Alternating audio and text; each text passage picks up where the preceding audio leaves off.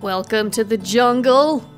Hey everyone, it's Ira, and I'm very excited to announce this brand new series of Vintage Story. Now, as you will note in the upper left-hand corner, I just updated, like, yesterday, and there's already another update.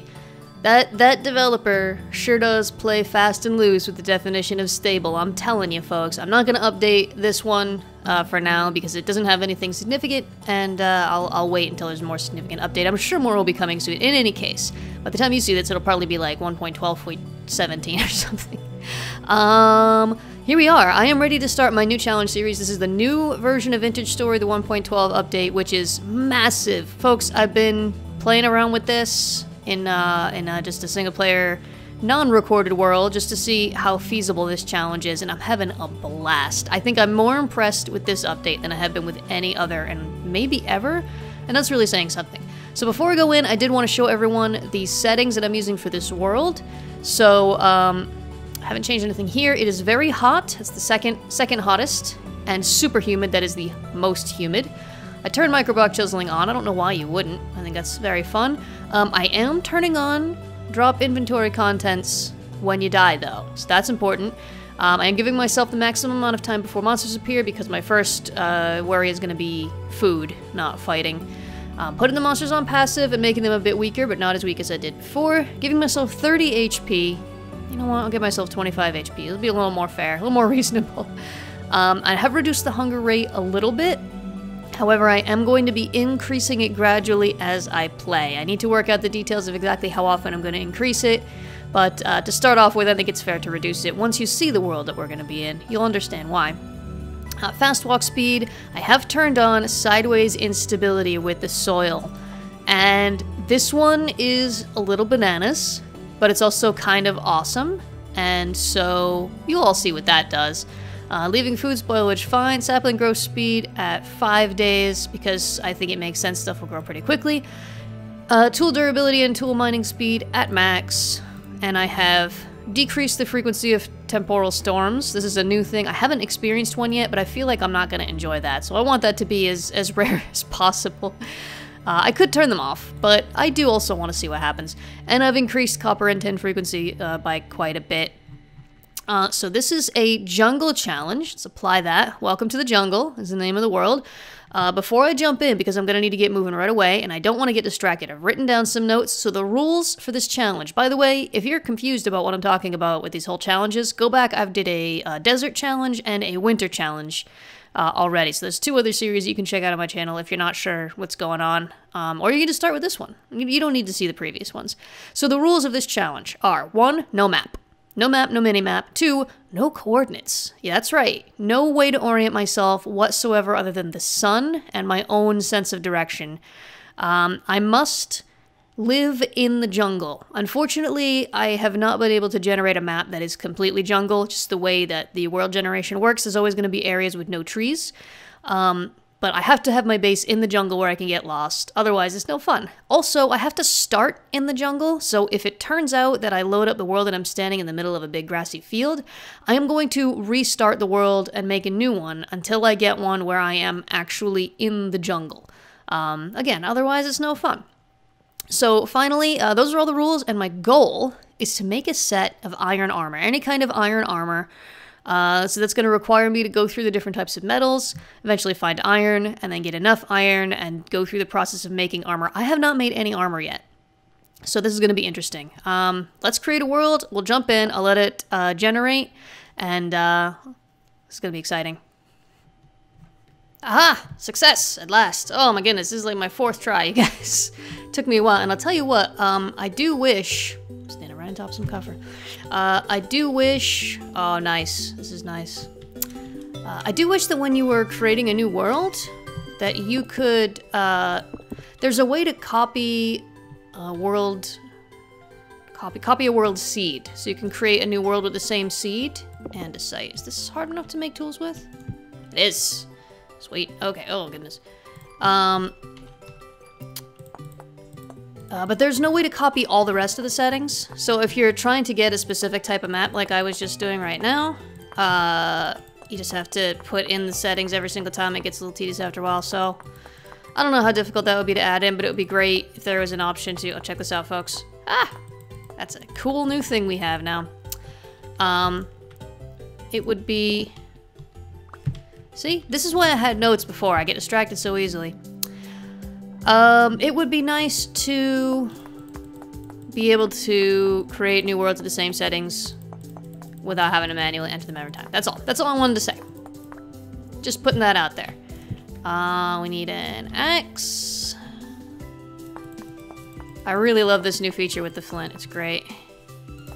Saves a lot of time and a lot of clicking. My poor wrist. My poor wrist, you guys. Alright, so we got basically all the tools we need for now, I think.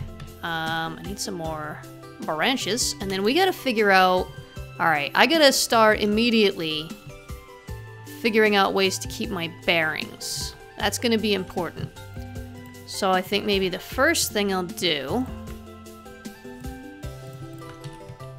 Cut down a tree. Cut down a tree. And then we'll put up some sort of signal as to where this kind of spawn area is. And just try to... I mean, generally, I've gotten... As I said, I have been practicing this sort of challenge off of my own. And I have found that you get used to not having a map really fast, and I just kind of keep my sense of direction pretty well for the most part. However, it can also be astonishingly easy, whoops, to lose your bearings. All right, so let's get the rest of these. I think that's all I need for tools for now. I could use to find some, is it papyrus? I see water that way, which has got to have some in it, that I can use for, it's basically reeds. So I can use that for making some baskets. And we've got just kind of dense forest this way, right? So yeah, let's go down towards that, thing is, this is pretty steep. I might have trouble finding my way back up here. Well, we'll see. Oh, no I won't, because it's next to this. Actually, will I be able to see that from the bottom? I'm so afraid of falling down and hurting myself. Alright, so up there, that's where spawn is. Not that I need to stay by spawn, really. But also, it's useful to know if I die, which way I'm gonna need to go to get back to wherever my base winds up being, so... Alright, it was this way. Oh, goodness. Gotta go down and up, down and up, down and up. So, the good news is it's a lot easier to find your way. Oh man, there's no... And we have a grassy area. Alright, well, it's a bushy area. But yeah, it'll be a lot easier to kind of keep my bearings. There's a lot more landmarks and stuff than in the snowy world. And there's a lot more materials available. So, I don't have to struggle to find materials quite so much. I mean, we got clay, we got wool, we got everything we need. One of the difficult things is going to be food, because there's almost no plants that will grow. There is, I think, rice can grow. And the only animals that we'll be able to find, occasionally we can find chickens. Ooh, a ruin. Oh, this isn't going to have anything useful, is it? Actually, wait, is this one of the ones with tools inside? It is! Sweet. I could use a shovel, actually, so maybe this will have a shovel inside. Here we go. Tool vessel. We got shovel. Sweet. Shovel. Knife. Tin bronze knife. Okay, I think 3 is the max that they have. Sweet, we got an upgrade. Okay, so that way was spawn. I'm very concerned that I'm gonna lose my way really fast, you guys.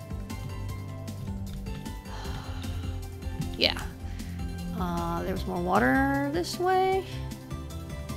I am probably gonna keep trailing off mid-sentence. I'm sorry, friends. I'm trying to survive now. This is a survival situation. Here we go. We got cattails, actually. Which is amazing. Because these I can actually move around. I can transplant these. The other ones, the papyrus, oh. If you break the roots, then what you get is a big lot of nothing. There's not very many of these here, though, is the thing. I don't know if I'm gonna get enough to make a basket yet. Oh, the water feels nice and cool, though. I was talking about animals. Yes, I was talking about food sources. So chickens can sometimes spawn, and boars can sometimes spawn. I did actually go in and slightly increase the temperature, the maximum temperature at which boars can spawn, because after a conversation with some of my people in the Discord about this new challenge, it was pointed out, which I think is rightfully so, that boars do quite well in the jungle. There's really no reason why they wouldn't be able to survive. They had their maximum temperature set at 28 degrees Celsius, obviously, which is really not that hot, honestly. And I don't see any reason why they can't survive hotter. So I just increased it a little bit. I increased it to 32 degrees. So that means they will be able to spawn. We can get some baskets here, and we got one basket. Look at that. I'm one reed short. Is there not one more around? Oh, wait, there is. Yes! Exactly enough for 2 baskets. Spectacular news. Okay, got a little bit now. My hunger is already going down. You see. I did set that at only 50%, but I feel like I see, it might just be a tree trunk. I think I see a trader over there, and I see some rice in the distance there. I don't know how well you'll be able to see this on YouTube, folks. There's always issues with compression and the quality not really being able to live up to what it is while I'm playing. But yeah, okay, so I've got a couple of baskets, got a little extra inventory space. What I need is to find some animals, for sure, like as quickly as possible. I'm gonna come over and check this rice over here, and also just see if there's anything else around this area. 8 out of 10. I'll leave it for now. Don't see any animals around. Oh, as I say that. Okay, I don't know, by the way, folks, have you noticed the new tool models? Have you noticed the new, copper here? Where is it? You notice the new leaves? The fluffy leaves? There we go, there they are. Okay. Now, ideally, it would be better, yeah, that's right, go in the water, you fools! Oh! It would be better to capture these. There's another one somewhere. Or not capture them, but to you know... Ooh, more reeds there. To...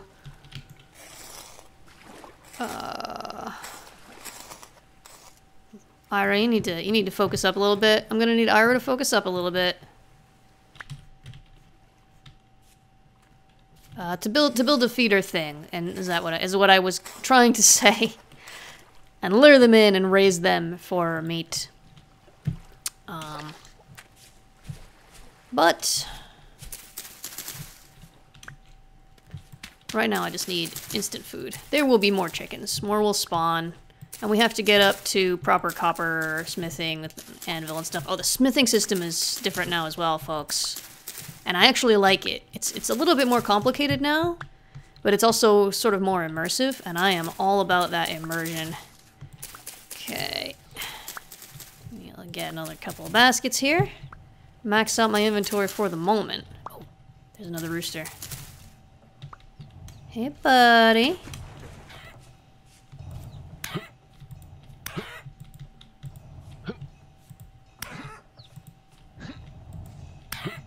Gotcha. Get some more meat, and then, actually, I'm gonna probably go and try and get some clay. I'm leaving the feathers and bones and stuff for now, basically, because I don't really need them. I probably will never need the feathers, other than potentially I can sometimes sell them to traders. But that's a long way off. Right now, my concern is absolute basics of survival in this survival game. In this survival challenge. But because clay is easy to come by, for sure, and wood is easy to come by, I'm gonna be able to make a clay pot and bowl and make up some stew.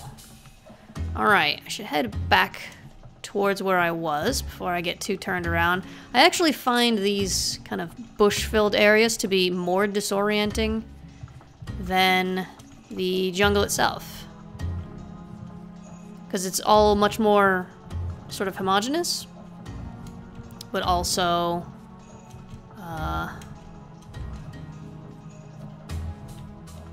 there's a lot of stuff in your face, so you can't see what you're doing. Alright.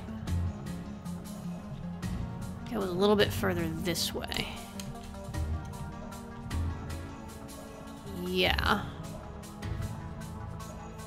I think this is the right way. We're pretty close to it. I essentially will prefer to stay near spawn. Went up and down a couple times. This might be it. Stay near spawn, just again, like in case I die. So I don't have to go out and search for my base again. And again, because one of the rules is I do have to stay in the jungle. Yeah, that's the cliff I came down before. I can even set up right at spawn, really. No reason I can't. Check this sense of direction out, my friends. Check this sense of direction out. Am I awesome or what? I mean, probably. And modest, too. That's another thing that's great about me, is my modesty. Alright, so here's what we're gonna do. We are gonna build a fire pit. We'll just build one right here. Fire pit. Campfire. However, it's different than usual. See, it's not on fire yet. That has been changed in what I think is a good way. You now need to make a fire starter, or once you have torches, you can use a torch. But for the first time, you have to use a fire starter. And you gotta rub them sticks together and make the fire happen. And it just looks so good. Check it out. Lit. Also, I forgot that I needed to get clay first. That's fine. As you may have noticed, I have once again modded the firewood to give me a lot more than the vanilla default. Maybe let's head in this way, so I don't have to be going up and down hills like that so much. Let's see if I can find some clay. Because I don't just want to cook the meat. I have the time. I want to cook the meat as a stew. Ooh, there's a ruin over here. These little wall sections always seem to be the most common ruins to find. Oof. It's getting a little jittery here as well, and I have noticed the frame rate in the new version is a lot lower. I'm not sure what this is going to have, but I don't think it's going to have anything that will benefit me immediately, so I'll come back later. Yeah, I think it's rendering all of these fluffy leaves and the wind blowing and all that. It's a little hard on the old video card there. I'm not finding any clay. I don't want to go veer too far off course here. I want a straight line. I'm hoping I'll spot something before too long. Oh, I'll get another valley over here. So I'm kind of up on top of a sort of a big plateau, it seems. We'll go around the edge a little bit. This might be a mistake, but I'll find my way back. There's copper all over the place. That's good. There we go, clay. And I haven't made a shovel yet. So I need some rocks. There's a rock. And I need another rock. Oh, flint. Perfect. Boom. We need a shovel. We don't technically need the shovel, but it's a lot easier with one, right? There we go. And I need a stick. There's one right there. Stick. Shovel done. Doing good so far, my friends. Doing very well indeed. Oh, you see what I'm talking about? I'm not on a server. It's not server lag. That's the game. There's visual lag in the game. After it breaks, then it shows it breaking. This has been happening consistently with this version of the game. Again, I think it's just all of those leaves in the jungle. Really taking a toll on the old video card. I have a pretty good video card now. Alright, let's head back. Gonna be... Oh, hello. Came right past you. Got a trader here. Again, not very useful at the moment. Hello. Guild, how are you doing? You're a food supplier. Cool, well I can sell stuff to you eventually, and I might come and purchase honeycomb or something. One thing that's going to be an issue in this world is I don't think I will be able to find bees. I think bees require a much drier climate. We're not going to be able to find that here. So what I'm gonna have to do if I want to make lanterns is I'm going to have to trade for beeswax, which is doable. The food seller sometimes sells beeswax. There it is. Telling you guys again, check out my sense of direction. It's not as hard as you might expect. Let's make a quick clay pot here. And then we'll cook the clay pot, and then we'll use the clay pot to cook the chicken. There we go. Then I'm gonna be all set. I might actually increase the hunger speed each game day is what I was thinking of doing. So like, maybe each game day I'll increase it by about 5% until I get up to about 75% and see how that goes. I don't want to turn it up too high until I'm very well established, because otherwise I don't want to spend all of my time having to hunt chickens. I'd like to be able to focus on other stuff too. So let that go. And I've got enough for 2 servings of some poultry stew, which is awesome. Let's make a bowl as well. Good stuff. This is just relaxing. I like it a lot. While I'm doing this, by the way, friends, I mentioned this at the end of my previous episode, which is the last episode of the Winter Wonderland Challenge. I have got a server up and running, hosted by one of my very, very generous, kind, and awesome patrons, Yasmin. And all patrons at $5 and up, welcome to come on, jump on that server and play with us. We're having a really great time. It is on the 1.12 version, which is good. And I would love to play with you. I'm definitely actively playing on there with a bunch of my awesome patrons. And they're very good and very awesome people, and we're having a lovely time. Some of them are really amazing builders, and I love playing with people who are really amazing builders, because it's like, I'm not a terrible builder, but I'm definitely not an amazing builder, you know? Maybe someday, but definitely not yet. You know what it's occurring to me now is I did not build this fire pit underneath a little roof, and we do have weather in this version. Got weather, and we need to prepare for rain in the rainforest. Who would have thought, right? Oh, look at this! Look at this! Ah, I love it! It's so beautiful. There's no reason for that, but it's gorgeous and I love it. Thank you very much, developers, for making that a thing. It makes me happy. Come on, come on, come on. I probably should have made the stew first and then cooked it. Well, I wouldn't have been able to eat the stew anyway, would I? It's fine. I'm doing okay. I actually really lucked out finding those chickens right away. They're not that common. So don't get too excited that there's just chickens everywhere. I will have to go out and search for more before too long. But these 2 bowls of stew are going to help me out for probably the next in-game day or 2. I'll be able to, you know, not starve. I should probably make a... Well... First of all, I should probably make a couple more baskets. Duh, right? Almost done already. Awesome. Won't need that one. Oh, that's right. I got that wood so that I can make a little roof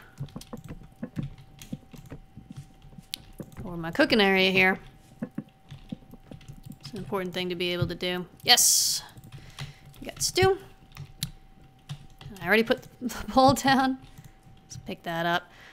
Now, one thing, this being one of the few advantages of the previous game world was that in the frozen biome, I was basically living inside a freezer, and so food lasted for ages once you put it out in the world. That is not going to be the case in this world. Because, you know, it's hot. Stuff spoils faster when it's hot, so I am going to want to carry my food in my pockets as much as possible. It'll last a lot longer that way rather than putting it in the world. And eventually I will, of course, make a cellar, which will help a lot. But my friends... I can't believe I'm saying this. I'm absolutely amazed by this fact that I'm about to share with you all. It's like the end of the episode. And it's beautiful. The sun is setting. We haven't got to see any rain yet. It's actually kind of surprising. Usually the rainforest, you get rain just about every day, but I'm sure it will come soon enough. I'm going to settle in here by the fire, and think about how I'm going to spend the next episode's worth of stuff. But for now, it's over here. It's hot. I'm wearing the minimal amount of clothes, just my shredded, tattered trousers. That's gonna be it for this episode already. Amazing. Thank you so much for joining me. I'm really looking forward to this one. Living in a jungle is gonna be great fun. I think I'm gonna be a lot happier here than oh. I'll get this fire going in a minute. I think I'll be a lot happier here than I was in the frozen tundra. So yeah, I'll see you all in the next episode. Bye.